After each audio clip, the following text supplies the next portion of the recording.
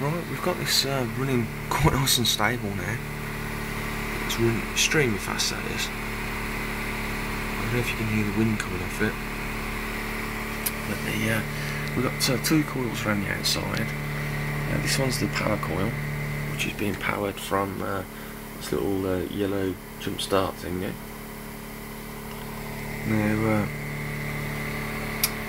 the other coil here is bifilia, but I'm only using one half of it, which is supplying that capacitor and bridge rectifier there, and we're getting a decent 12 volts DC coming straight out of that and back into battery A. The flyback voltage from that battery and this coil is going straight back into there as well, and we're charging at 12.5 volts, which is great.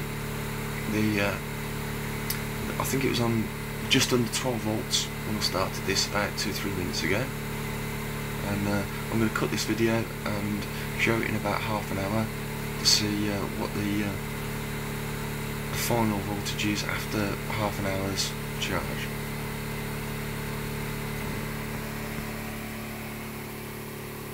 That's great. Right, this is the same setup running about 15 minutes later. We've dropped to 23.5 for the capacitor charging over battery A, which is charging now at a total of 12.38. I'll do another one in a second. Right, we've got this another 50 minutes later, so it's half an hour from the when we first started.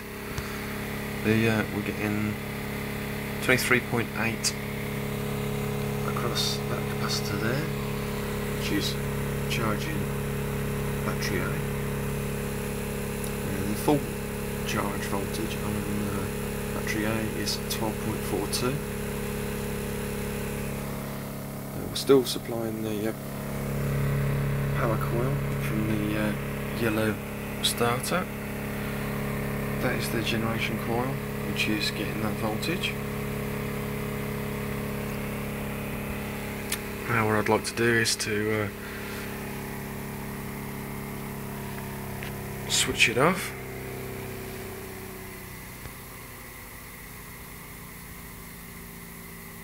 And see what happens to the voltage charge on battery A. It was about 11.74 before, ish.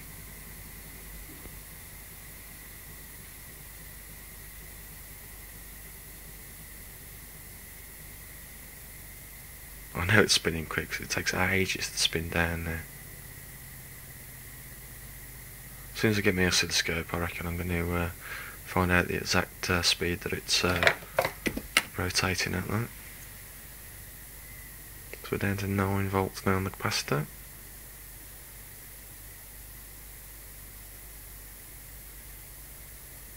Eight.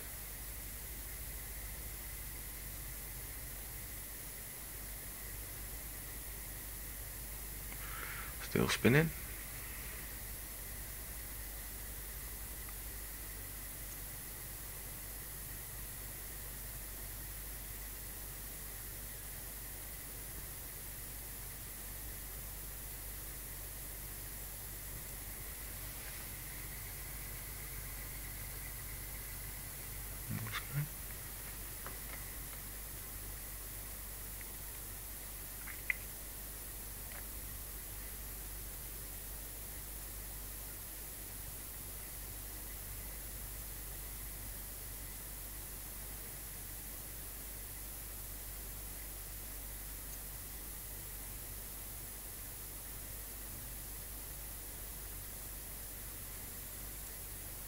And 3 volts now.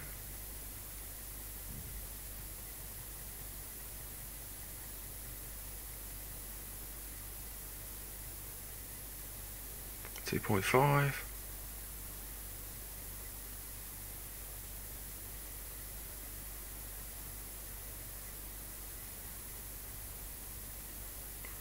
Down to 2. The charge across the battery looks to be 12.16. Let's see what it's like in a second after it's all finished. We'll slow it down and wait for the capacitor to discharge fully.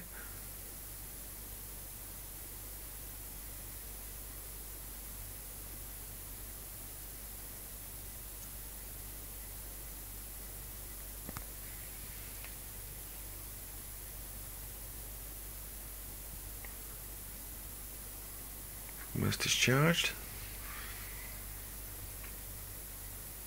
Now I think that was on 11.7475-ish before, so it looks like we've got a 0.35 gain on the battery.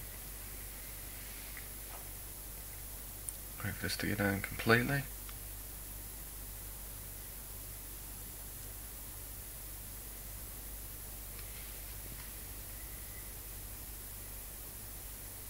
.14.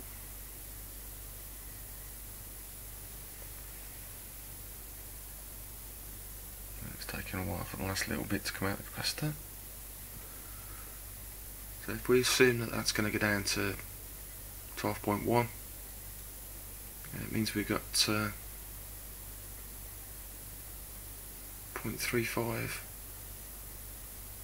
gain of voltage.